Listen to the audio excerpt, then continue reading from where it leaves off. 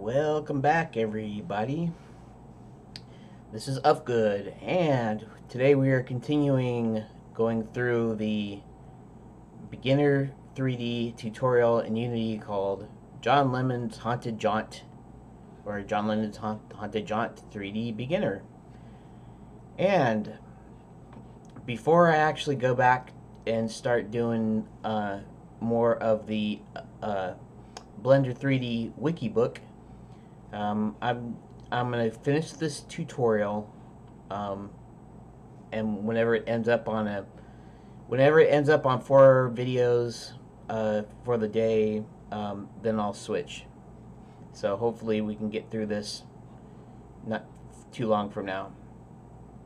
Okay, so let's go ahead and make sure everything's cool. Yep, everything's cool. Okay, what are prefabs? Prefabs are a special type of asset that represent a game object or collection of game objects with components that are already set up. They're like a blueprint, which you can use to easily make instances of the same thing.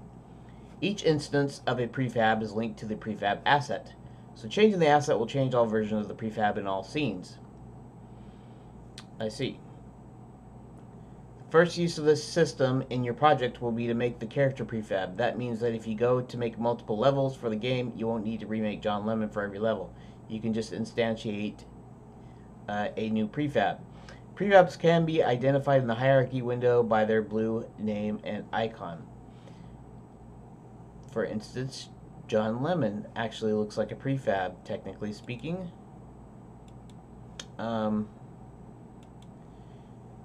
But hold on a second, that John Lemon game object has a blue name and a blue cube icon, but there's a small white piece of paper over the cube. Is that John Lemon game object already a prefab? It's something close. In Unity, models work like read-only prefabs. They're blueprint for creating instances of that model, but the blueprint itself cannot be changed. Okay, I got it. Turn the character into a prefab. You need to be able to change things on this prefab, so let's make a new one that you can adjust. Drag the game object from the hierarchy into drag the game object from the hierarchy into the assets prefabs folder in the project window. Okay, so into prefabs. Okay.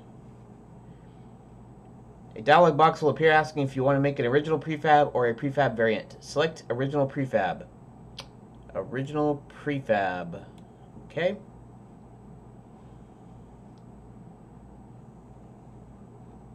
Why is this thing not going? There we go.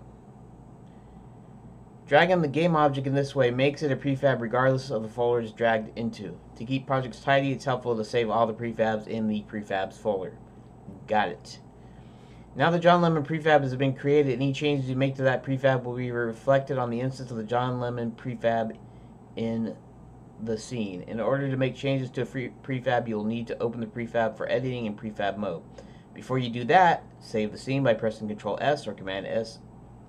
Now you can open the John Lemon prefab. Ctrl S to save. Okay. In the inspector window, click the Open Prefab button. Alrighty.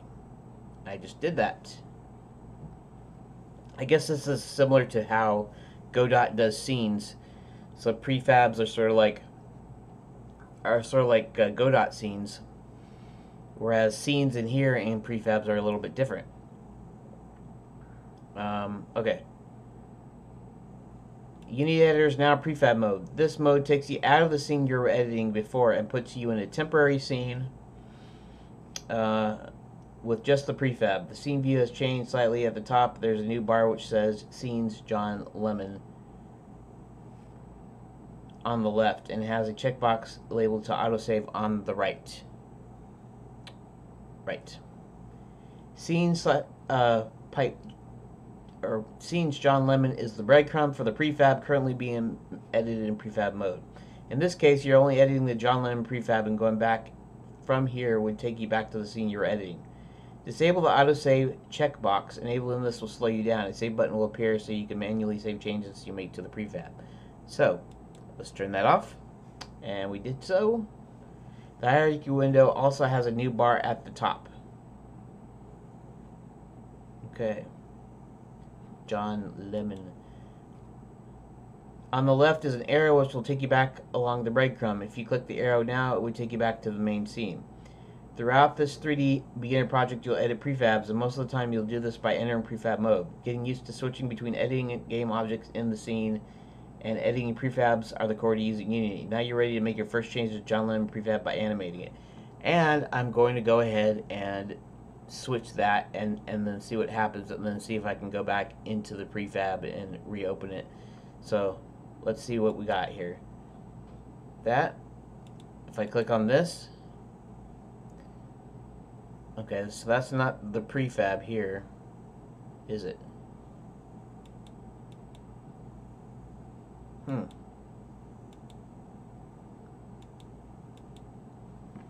So how do I get back into the prefab? That is the question. John Lemon. Okay, so I basically just have to click on the prefab, like this level, whatever that is. Oh. Okay. John Lemon. Okay, so I can just open that back up. Okay. So now that I know how to do that, animate your character. Let's see. Your player character is going to have two different animations in this game: a walking animation for when the player moves it, and an idle animation for when they are not, when they do not.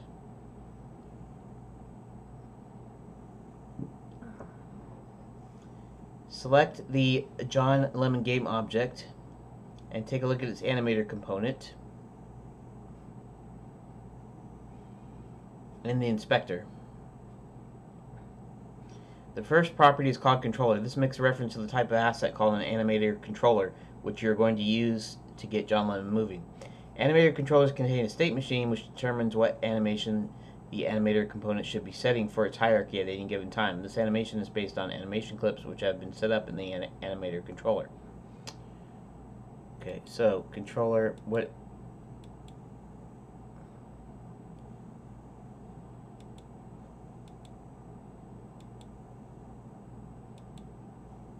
Oh, I see.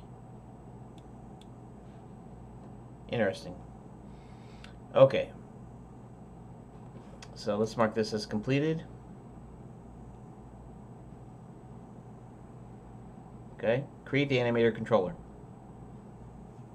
First, let's make an animator controller. 1. In the projects window, find the assets animation animators folder.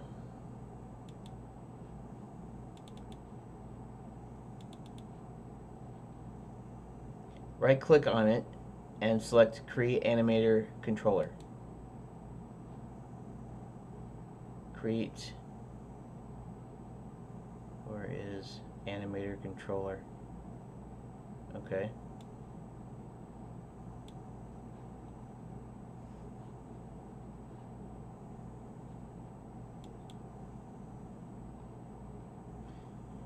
Name the animator controller John Lemon.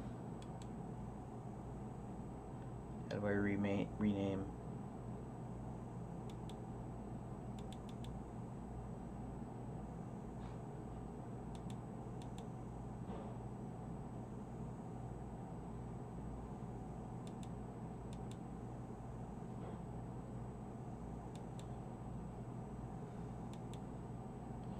I'm not sure what's going on here.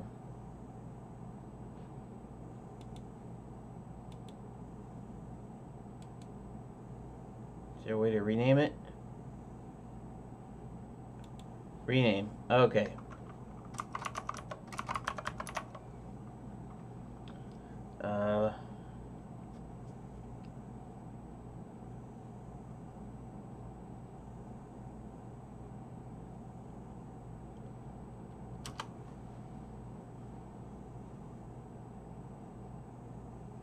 Oh, I see. Name it and then open it.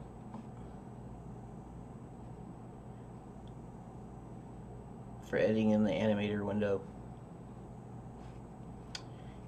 Has two main sections: a panel for editing the animator layers and animator parameters on the left. An area which displays the state machine itself on the right.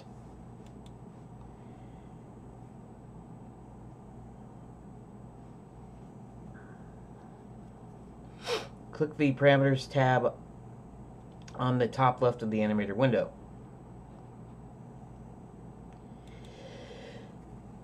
Pardon me. The Animator Controller state machine makes decisions based on the current values of its animator parameters. These animator parameters have values set by script. You will need one parameter for every independent variable which can affect the animation that the character is playing. John Lemon is going to have 2 animations. Okay, so I guess before I continue on, I'm going to say that should about wrap it up for this video, and we'll continue with the parameters in the next video. So let's see. I guess I should time this a little bit better, because right now it's at 30 seconds, and you know, I can stop it here.